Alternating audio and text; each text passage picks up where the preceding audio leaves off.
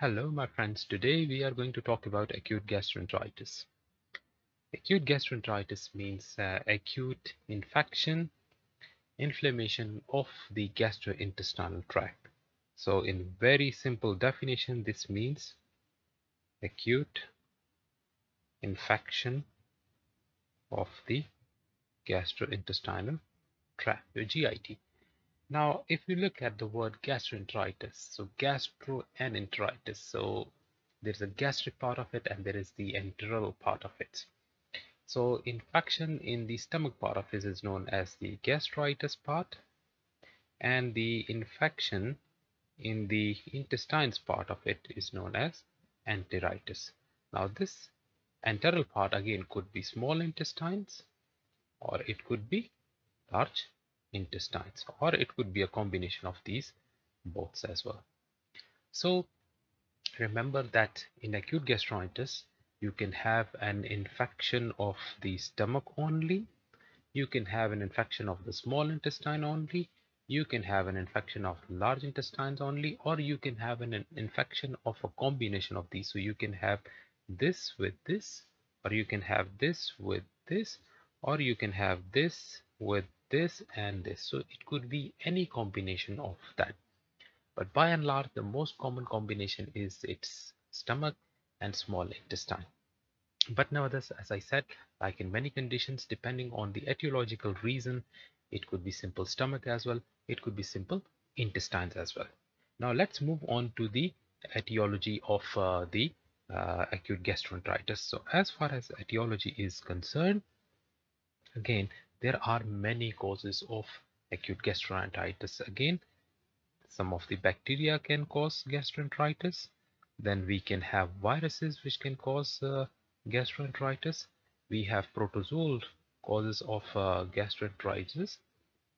We can have fungal causes of gastroenteritis. And sometimes we can have gastroenteritis related with other illnesses like systemic illnesses. So gastroenteritis, I would just simply write others that are basically other like inflammatory conditions which can cause acute gastroenteritis. Now let's start with the bacteria. Now the common bacterial causes of acute gastroenteritis, by and large, again, the most common all over the world is E. coli. So E. coli is one of the most common bacterial pathogen that causes gastroenteritis worldwide. It has got 4 strains. So we have got the enterotoxigenic strain, we have got the enteropathogenic strain, we have got the enteroinvasive strain, and we have got the enterohemorrhagic strain. Now again, among all these 4 strains, enterotoxigenic is the most common cause of gastroenteritis. It is also known as traveler's diarrhea. One of the most common causes of acute gastroenteritis all over the world is traveler's diarrhea, which is called by the enterotoxigenic strain of E. coli. The enteropathogenic strain, enteroinvasive, enterohemorrhagic, they also cause acute gastroenteritis. They are relatively rare and they cause a more severe illness, severe in the sense that usually it is associated with high-grade fever. It can be associated with blood in the loose stools, and with that the child can have prostration as well. So E. coli by and large is the most common bacterial cause of acute gastroenteritis. After E. coli, then the other causes are Shigella. Shigella has got also different strains, Shigella sonnei, Shigella faxillari, and again Shigella mostly causes acute gastroenteritis, in which there is a high grade fever and there is bloody diarrhea as well. Then we have got some other bacteria responsible as Campylobacter, Yersinia, Enteropolitica, we have got Salmonella, and we have got Vibrio cholera. And there are some other strains as well, like Bacillus cereus, Staphylococcal exotoxin. I will come to the later on. Now coming down to the viruses. Again, if somebody asks you what is the most common cause of gastroenteritis all over the world. He is not using the word bacterial cause. He just simply says what is the overall most common cause of gastroenteritis all over the world. Then it is viral gastroenteritis, the most common. This is the most common overall reason. And the bacteria responsible again is rotavirus. Rotavirus is more common in the developing countries because of the poor vaccination uptakes, or in some countries they don't even have got the rotavirus vaccine. So rotavirus is still the number one viral cause of gastroenteritis all over the world. And in developed countries we mostly see norovirus, which was also known as Norwalk agent, so it's now called norovirus. And then some other types of viruses like enteroviruses, they can also cause gastroenteritis. And then there are some other viruses, caliciviruses, flaviviruses. I'm not going to go into detail of that. Remember, for you, the most important cause to remember is rotavirus in developing worlds and norovirus in developed world. So this you should remember. Then protozoal reasons, again, two protozoa are very important. One is Entamoeba histolytica,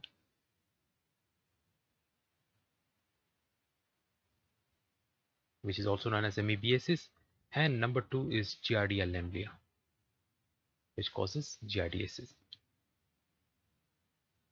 Again, more common in the developing countries, more common in tropical areas where this is more common. Fungal causes, again, fungal causes are not very common. If you find a fungal reason in someone, then it's most probably someone and a child who has got some form of immunodeficiency, like that could be an HIV child, that could be someone who is on long-term steroids, or who is on chemotherapy, or who has got primary immunodeficiency. So primary um, immunodeficiency, they can also have got fungal. So fungal causes, I told you, if you find a fungal reason in someone, then it's most probably an immunocompromised child. And some of the other reasons, as I said, gastroenteritis can occur as a part of uh, Crohn's disease. Gastroenteritis can also occur in sometimes in ulcerative colitis. Gastroenteritis can occur in other like systemic inflammatory diseases. Kids can have gastroenteritis, but that's quite rare. I mean, again, by and large, if you look at the incidence of gastroenteritis, it is more common during the summer season, and again because of environmental reasons, poor environmental hygiene, poor personal hygiene, hot weather where there are more chances of bacterial growth or viral growth or contamination of the food. Remember, the gastroenteritis can occur. Gastroenteritis again in children can occur sporadically. Sporadically means someone gets a cause and again you can't trace it, like from where did he get it. Or it could be in the form of an outbreak where children, let's say, toddlers going to a nursery getting gastroenteritis, so one after the other they start getting it. Or like somebody goes to a wedding ceremony and there they get like eat some food and they get gastroenteritis. Some people going to a fast food outlet and from there they getting um, gastroenteritis. So these are known as outbreaks of gastroenteritis. So remember, you can see gastroenteritis as sporadic cases, or you can see gastroenteritis as a part of an outbreak. So this was all about the etiology of gastrointestinal, sorry, about of gastroenteritis. Now let's talk about the signs and symptoms. Signs, symptoms. So because it is gastroenteritis, the child can have symptoms related to stomach, he can have symptoms related to the intestines, or he can have symptoms related to both of them along with constitutional symptoms. First of all, if only the stomach is involved, let's say if only stomach is involved, then the child is going to have vomiting. So that would always be a non-bilious vomiting. Remember, the word is non-bilious vomiting, because whenever you get a bilious vomiting, then you should be thinking surgical reasons of vomiting. That could be intestinal obstruction, that could be intestinal malrotation, whatever, so on and so forth. But in gastroenteritis, especially if the stomach is involved, it would be always and always what? non-bilious vomiting. So it's always non-bilious vomiting, because bilious vomiting simply means that the child has got some form of obstruction. So non-bilious vomiting, it could be like, again, the frequency is important. It might be as low as 1 to 2 times per day to relentless. Relentless mean that the child is vomiting, throwing up anything that he's taking. So if only stomach is involved, there would be non-bilious vomiting. If intestines are involved, irrespective it is small or large intestine, they are going to have loose motions, which we also causes diarrhea.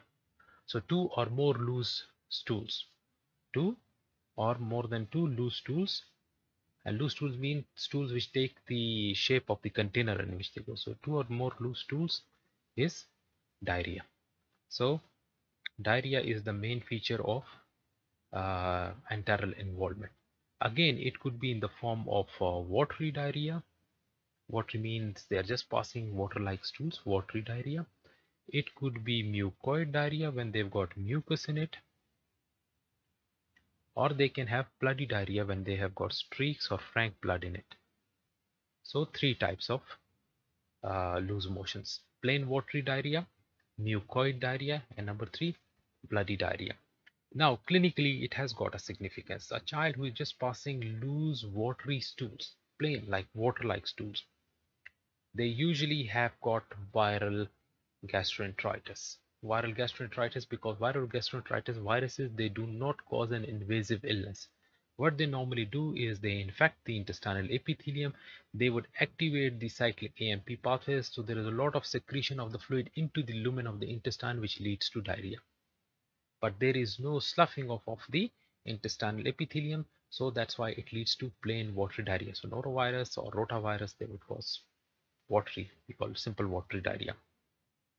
The same goes for Vibrio cholera as well. Vibrio cholera also activates the CAMP pathways in the chloride channel, so there is a lot of, like, watery rice water stool. So that also leads to water. But the Vibrio cholera is more common in the developing countries. It's very rarely heard of in a developed world. Mucoid diarrhea, if there is a mucus coming in it, along with the loose stool, that's mostly an invasive illness. So invasive, again, can be bacteria in most of the things. So it could be like some form of strains of um, E. coli. It could be Campylobacter. It could be Yersinia. It could be Shigella. But remember, the more invasive the infection is, the more chances of having bloody diarrhea. So if the blood is coming, a little bit streaks are coming usually on day 3 or day 4 of diarrhea, they can have a little bit of blood in that. That's because of the stuffing of epithelium. Normal, not a big issue. But if somebody is having frank blood coming in, it simply means that they have got the large intestinal epithelial involvement, and that usually happens in invasive, remember, invasive bacterial infection, or sometime in invasive protozoal infection as well. So in developing world, you would be thinking of MBBSs. In developed world, you would be thinking of bacterial, certain bacterial organisms. They can cause invasive infection of the intestine, leading to bloody diarrhea. So again, you should be thinking of the invasive strains of E. coli or Shigella or Salmonella or Yersinia. As I told you, that there are different types of bacterial pathogens which can cause gastroenteritis, invasive gastroenteritis. So that is how you should be approaching bloody diarrhea. Along with that, a child can have other symptoms. He might be having abdominal pain. So abdominal pain is a feature of gastroenteritis. So usually the abdominal pain which occurs in gastroenteritis is colicky. So it comes in waves. It is periumbilical or central. Sometimes it might be left-sided as well. But remember, if it is right-sided, then you always have to exclude acute appendicitis. So in most of the cases, acute abdominal pain associated with gastroenteritis would be either central pericolic abdominal pain, or in some cases left-sided abdominal pain. They can also have fever. The higher the fever is, then the more chances of having an invasive infection. Uh, Fever can be a mild one or it can be a high one. As I told you, the more higher the fever is, the more the chances of an invasive bacterial infection. Then some of the other symptoms can occur as a complication of acute gastroenteritis. So there can be weakness and tiredness, and that weakness and tiredness is because of the loss of body fluids along with the electrolytes. So that can lead to weakness and tiredness. It could lead to headache. Again, headache can be because of the fever or is part of the constitutional upset that can occur in gastroenteritis. A child may be suffering from dehydration, and in that case he might have a decreased urinary output or a concentrated urine. So concentrated or decreased urine output can also be a feature of acute gastroenteritis. So these are some of the signs and symptoms of acute gastroenteritis. Now moving on to the complications. Remember, in by and large, most of the cases of gastroenteritis are self-resolving. They do not cause any complication. But once in a while, they can cause complications as well. So the most important and common complication, if it occurs in gastroenteritis, is what we call as dehydration. Again, because primarily what you are getting in dehydration, the child is losing body fluids in the form of vomiting and diarrhea, or vomiting alone or diarrhea alone. So dehydration is a risk. So dehydration, if it occurs, can occur in three types: mild dehydration, moderate, and severe. Mild dehydration means that the body weight loss is less than 5%. Between 5 and 10% body weight loss due to vomiting and diarrhea, we call it moderate dehydration, and greater than 10% is severe dehydration. Again, it is very difficult to get a record of the previous body weights and then comparing. So usually mild dehydration, there are no clinical signs. The child is usually fine, or there might be a little bit of irritability. That might be the only sign of mild dehydration, but other than that the child seems pretty fine. In moderate dehydration, there would be a bit of sunken eyes. There would be reduced skin turgor, but still it goes back in within 2 seconds. There would be irritability. So these are some of the features of moderate dehydration. In severe dehydration, there is altered mental status. So the child must be lethargic or drowsy, and the eyes are sunken. There is a reduced marked loss of skin elasticity, so very much reduced skin turgor. And there would be depressed. If a child is very small, there would be anterior fontanelle would be depressed. There would be sunken anterior fontanelle. So this is what we call as severe dehydration. So remember, dehydration is one of the common complications of acute gastroenteritis. Because of the dehydration, they can also go into acute renal failure.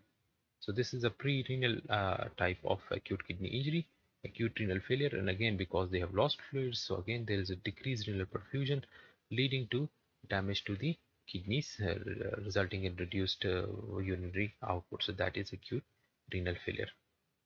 Other types of complications which are quite rare. Number one is Guillain-Barré syndrome. So Guillain-Barré syndrome is a rare complication which is actually an ascending polyneuropathy caused by immunological mechanisms, and usually occurs a few days after gastroenteritis, and the most common pathogen which is implicated in causing Guillain-Barré syndrome as a part of post-gastroenteritis is Campylobacter. So Campylobacter infections can lead to Guillain-Barré syndrome later on. So again, not every bacteria, it's usually the Guillain-Barré syndrome. And some strains of E. coli, they can cause, especially the O157 strain, can cause hemolytic uremic syndrome. So hemolytic uremic syndrome is a complication of acute gastroenteritis in which there is microangiopathic hemolytic anemia. So there is hemolysis, intravascular hemolysis inside the small blood vessels, leading to anemia, leading to small thrombosis, and then consumption of the platelets causing thrombocytopenia, renal failure, and obviously there then it leads to rise in the serum urea. So it's hemolysis, it's renal failure, and it can have serious consequences. The important thing is it, because it's caused by bacteria, many people think that it should be treated with antibiotics, but remember, this is the condition in which the antibiotics are contraindicated. I will write it in capital words. Antibiotics are contraindicated. It has to be treated with maybe with hemodialysis, with fluid support and things like that. If you give antibiotics, the more the antibiotics are killed, their antigens would be released. It would further aggravate the microangiopathic hemolytic anemia, and that would simply can kill the child. So antibiotics are contraindicated in this particular condition. They can have sometimes what we call a secondary lactose intolerance. That's another complication in small babies, secondary lactose intolerance.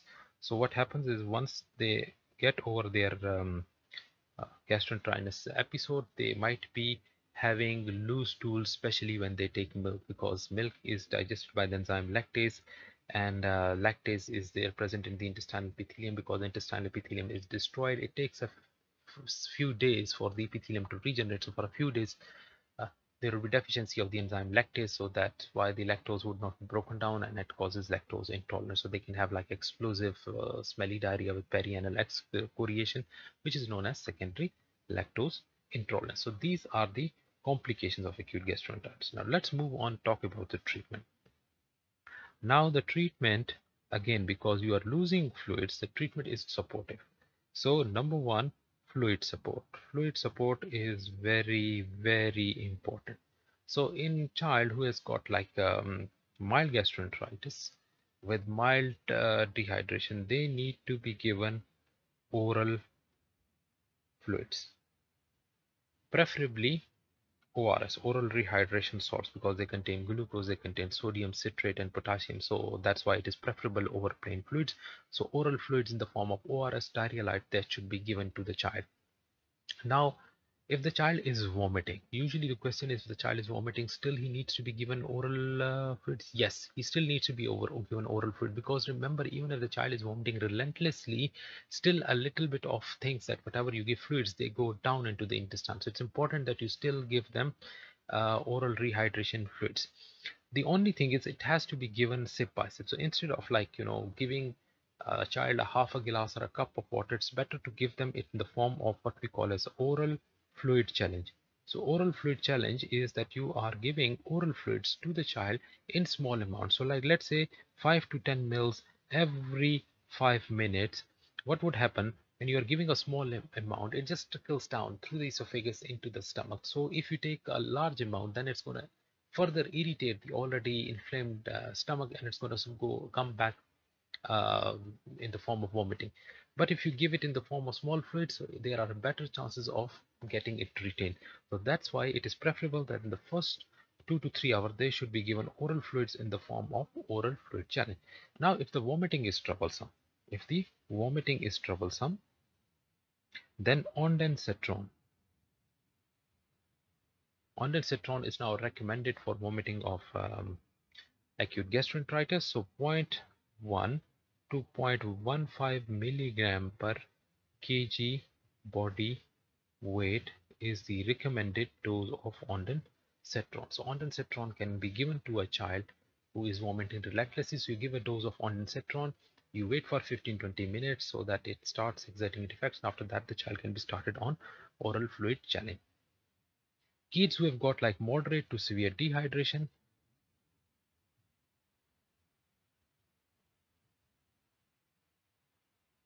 they have to be given IV fluids. Some authorities also recommend NG tube, but it's better just to pass an IV line and give them IV fluids. So IV fluids, normally you would give them the deficit plus maintenance. Again, there are formulas to calculate maintenance and deficit. So deficit has got its own formula. Maintenance, you know that for the first 10 kg, it is 100 mils per kg. For the next 10, then it is 50. And then after that, like for every kg is 20. So maintenance plus deficit has to be given.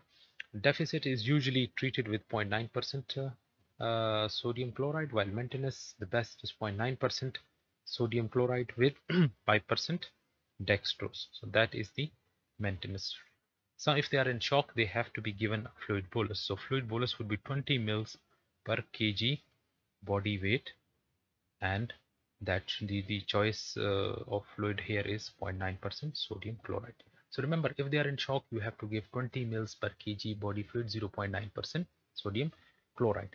For other who are not in shock but are severely dehydrated, moderately dehydrated, you have to give them the deficit plus maintenance. And at the same time, if there are ongoing losses, you have to replace that. I would uh, you know explain them in some other lectures because they've got like some formulas. But for sake of simplicity, remember maintenance fluids 100 mils per kg for the first 10 kg, 50 mils after that for the next, like between 11 and 20, and after 20 kg, for every 1 kg it's 20 mils per kg, and the fluid choice is 0.9% sodium chloride with 5% dextrose. So these are the maintenance. So remember, ondansetron, and for those who are not dehydrated, have got mild dehydration, it's always and always oral rehydration solution or diarrhea light, and plus minus if they have to be given an antiemetic. Then the antiemetic choice is ondansetron, which is a 5-hydroxytryptamine receptor antagonist. We don't recommend any other drugs which can prolong QT syndrome, like metoclopramide or domperidone. Ondansetron is only recommended for the vomiting part of acute gastroenteritis. The rest, as I told you, that fluids have to be given. Yes, if there are some like specific causes, like if the child has been suffering from protozoal infections like giardiasis or MBBSs, then specific drugs against them have to be given, and they are metronidazole. Now, as far as the um, let me go. Just give me a moment. Okay. Now, part of the treatment is specific drugs for specific reason.